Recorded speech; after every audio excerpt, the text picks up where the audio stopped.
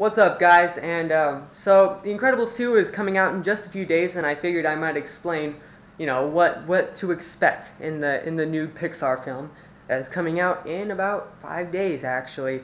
So I'm gonna go ahead and give a quick detail.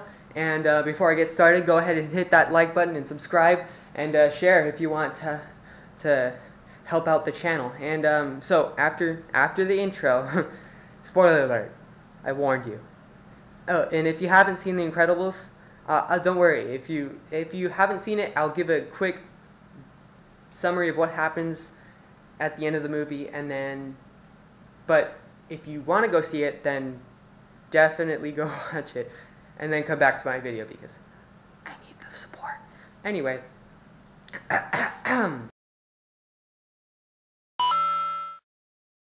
so the sequel film takes place not much longer after the first film. Actually, it takes probably, if I had to guess, probably about 2 weeks after. So I'll do a quick recap of what happened at the end of the film in case you haven't been obsessing over The Incredibles for the past month. So the Parr family is supposed to be a normal family, but they have a variety of superpowers that they have to keep secret.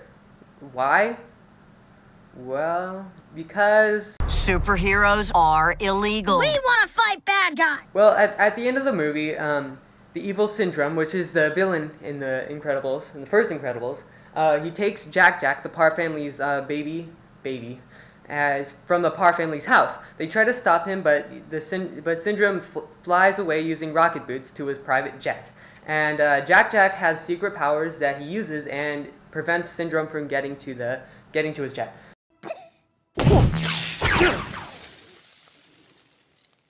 So, but then Syndrome gets sucked in to his jet turbine and pretty much dies, so ouch. Then, basically, the plane falls on top of the Parr family's house and basically destroys it. So they have nowhere to live. But a few weeks later, they don't specify in the first film where they go or if they move or something like that. But it doesn't. I'll explain. So a few weeks later, that Dash's track meet, and a boy Violet likes asks her out. After the track meet, a giant thing that can tunnel underground. I don't know what it is, honestly. I couldn't. It's like a turny thing. Yeah. But another villain named the Underminer comes out of the ground, and that's where the film leaves off. The Parr family suits up, and then that's it. We don't know what happens. But after watching many of the trailers and forming a kind of complete, kind of know what's going on. Yeah, I don't really know exactly, but I have a pretty good guess on what's going to happen during the film. I have been obsessing over this film for a very long time now, a few months in fact, so I've been watching all the trailers. I watched all the English trailers. I watched the international trailer. It was in Japanese, and I didn't even understand it, yet I watched it, but a lot of the stuff made sense. So this is where the movie starts off. This is where the second movie starts off, and I didn't go to Disneyland, but I saw the sneak peek. Somebody recorded it, and I'm pretty sure that's illegal, but I still saw it, and I can tell you right now that the beginning of the movie does not begin off with the fight of the Underminer. No, it actually begins with my favorite character, Rick Dicker. Yes, that's right. Rick Dicker starts out The Incredibles 2. You want to know how? He's interviewing none other than Tony Ridinger. Yes, that's right. The boy that Violet likes is getting interviewed by Rick Dicker. Why? Well, as it turns out, Tony saw Violet taking off her mask from her supersuit as her family were trying to fight the Underminer. So he's getting interviewed by Rick Dicker. Tony explains what happens. Basically, what happens is, well, he's running away from the attack of the Underminer, and then he sees Violet take her mask off, and then he recognizes her, and he's all freaked out because she's the superhero, and he didn't know, and now he's just like, I don't know what to do because I asked her out, and all that. So basically what happens is that they defeat the Underminer, right? Frozone comes to help, and he stops the Underminer from attacking the Municipalburg City Hall thing.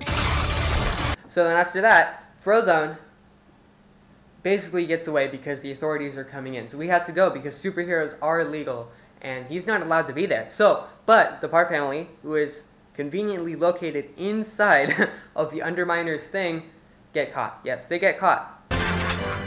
Alright, and they get held at gunpoint. But another thing to keep in mind is that Winston Deaver, I don't know how to pronounce his name. I haven't seen the movie yet. I don't really know. But anyway, so he sees the supers saving the city from the Underminer, right? He is amazed. So basically, what happens is, from what I've seen from the trailers, the place that they're living in, the Parr family, they aren't living in their old house, and it's obvious. Because when you think about it, they shouldn't be living in their old place because their house got destroyed, like I said earlier. Their house got destroyed, they don't have anywhere else to live. So if I had to guess, they were probably living in an apartment right now. Did you wash your hands? With soap? Did you dry them? What? Is this all vegetables? Who wanted all vegetables? I did. So, as of right now, they are living in an apartment, but Winston Deaver and his sister Evelyn try to get the supers back. They see the potential that the supers have, and they try to get them back. So, he invites Frozone, Elastigirl, and Mr. Incredible, the main three. So they go in, and he gets interviewed, and he says Elastigirl is going to be our best play, as he says in the trailers, right? And Elastigirl is our best play. Better than me? So after that, then Mr. Incredible has to watch the kids because there's no one else to watch them. You don't have a choice. When your kids have superpowers, you can't just have any old random Joe watch the kids. You have to have people who are willing to, you gotta have either the mom or the dad watch it because they know and they're okay with it. You can't just you can't let anyone else watch the kids because they'll find out that the kids have superpowers and they'll get all freaked out and they'll call the authorities and all that. So Mr. Incredible doesn't have a choice. He has to watch the kids. So he's watching the kids. But I guess, and then somewhere in the middle, there's going to be some turmoil where he visits Edna, and then she gets all mad because Elastigirl's super suit is by Galbaki? Explain yourself! There's going to be some tension there. I don't really know what that means. There wasn't any specifications. But, yeah, so So far, they beat the Underminer. Winston Deaver is, in charge. He has taken Elastigirl, and she's now fighting crime, right? It all seems cool. He seems like the good guy. Just look at his face in the beginning, right? He's all happy and smiley and whatever.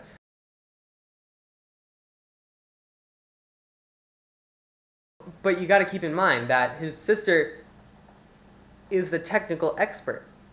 She has a mastermind. She's the mastermind behind the whole thing. Winston's just the friendly face, you know what I mean? Another thing that you gotta keep in mind is that since Evelyn is behind the thing, she's a technical genius. You gotta think, what kind of things could be accomplished with a suit that you're wearing all the time, and you also have a technical I don't know. Hypnosis? Nah, that couldn't be possible. Why would they have hypnosis in a movie that's really good? Oh wait, no, just take a look at those trailers. Look at their eyes. Yeah, you see it? You see that? Yeah. Let's just take this into consideration. I don't know everything, but that's a pretty good guess at his hypnosis. Look at their eyes. They're blue, or whatever the color there is. But, so Elastigirl is in danger of being hypnotized. She is in really big danger of being hypnotized, and she doesn't even know it. And so, Dad goes to rescue Mom. Suit up. It might get weird. I'll be there ASAP. Where you going ASAP? You better be back ASAP. Right? And he leaves Dash, Violet, and Jack all alone, right? in their apartment unless they move. I don't really know what the elevator scene is supposed to be. That's kind of confusing. I don't know when, but they leave them alone, right? And that's where Dash says, We need to help Mom and Dad. Put that on.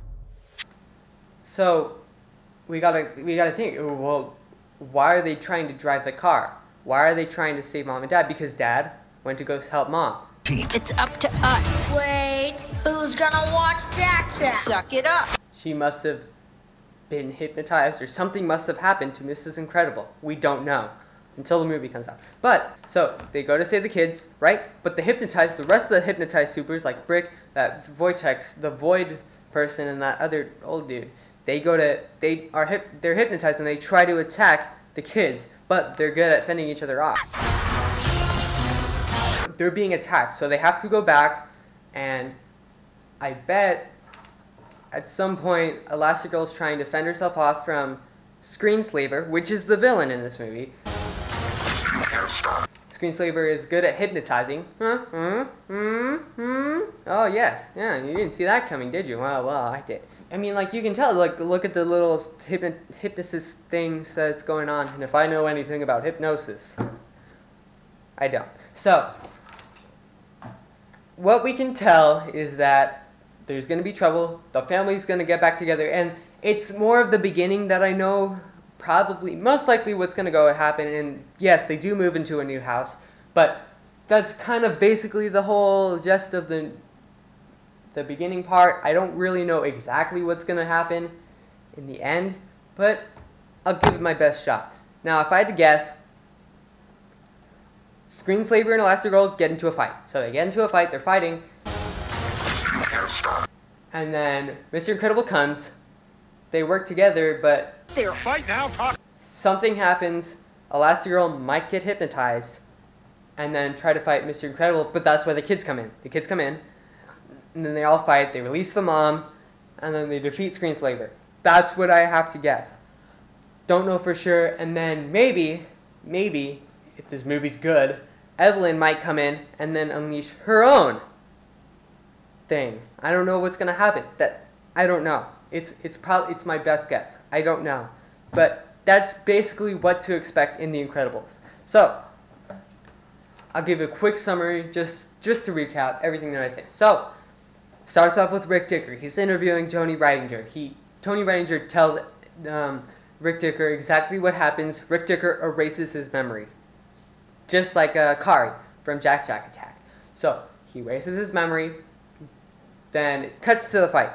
Frozone escapes, Parr family is detained, right? Because they're superheroes, they're not allowed to be there. But since Frozone gets talked to by one of Winston Deaver's men, and then, one of Winston Deaver's I don't even know, whatever. He gets talked to, and then Frozone tells Elastigirl and Mr. Incredible about Winston Deaver. They go to Winston Deaver. Elastigirl is the one that he wants, right? And so then Elastigirl starts fighting crime. Mr. Incredible has to watch the kids, right? So then that's the definite part. That's the part that everyone should know. Everyone, needs to know. That's the part that's canon, right? We already know that's going to happen. Here's where it starts to get iffy. Screenslaver, this is a part where I'm like, I don't know for sure. But here's what's going to happen. So, Screenslaver starts hypnotizing people. Elastigirl has no idea who Screenslaver is, if he's like related to, he's like, like anything. But my best guess would be that Screenslaver's actually Winston. Shh. Spoiler alert, by the way. Yeah, spoiler alert. Anyway, so then he starts recruiting. Winston Deaver also starts recruiting the other supers like Void and Brick and Electro Man. I don't know what his name is. But so then they start recruiting him. Then they start recruiting them, and so then they become hypnotized by Screenslaver, and then they go to attack. Then Mr. Incredible says, "This could get weird." get your suit or suit up or something like that in the trailers. Remember that? Yes. They said that. So, Mr. Incredible and Frozone are going to go help Mrs. Incredible defeat Screenslaver, right? And as I'm going, keep in mind, as I'm going down the timeline, I'm just kind of guessing. I'm kind of throwing stuff together, but it's my best guess. But this is a what to expect, not what's going to happen. This is like what you should get a basic feel of what's going to happen. So, Mrs. Incredible goes, or not Mrs. Frozone and Mr. Incredible, they go to help Mrs. Incredible, right? So then the kids are left alone. They hear that the parents are in trouble, so they're like, we gotta go. So they go, right? So they go. Yes, they go to help the parents, right? That's why they're driving the car. But along the way, they try to go, but along the way they get attacked by the other supers in their house, in their own giant mansion house, right? So I'm sure they're gonna escape. I'm sure the kids are gonna escape and make it to the parents. The parents are gonna see them. Elastigirl gets hypnotized, or Elastigirl and Mr. Incredible gets hypnotized, and the kids have to defeat them. Again, I don't know. That would be pretty cool, though. But so both of those, this is just a guess at this point. That's gonna happen, and then the kids go. They unhypnotize Mom and Dad, and they all defeat Screenslaver together. Until Evelyn Deaver comes out, and then they have to defeat her too. I don't know. If that's how I was gonna write The Incredibles, that's how I would write it. It sounds pretty good to me, at least. I would watch my version of The Incredibles too. But I'm sure Brad Bird has a trick up his proverbial sleeve, because I don't know. I've heard it's better than the original, so I don't know. I'm kind of excited. What do you guys think? If you guys are excited, leave a comment in the bottom, and tell me what you think. If you think, oh, that's not gonna happen, it's impossible, you're dumb. But if you think it is possible, then you're like, yes. So if you liked it, like, and please subscribe. I really need it. I don't really need it, but I want it, please. but yeah, please. It really helps me out. It really boosts my self-esteem. But it also, I don't know. It's just kind of. But thanks for watching. I really appreciate it. And yeah, the Lego Movie 2 trailer came out. I'm gonna have to do another video of that.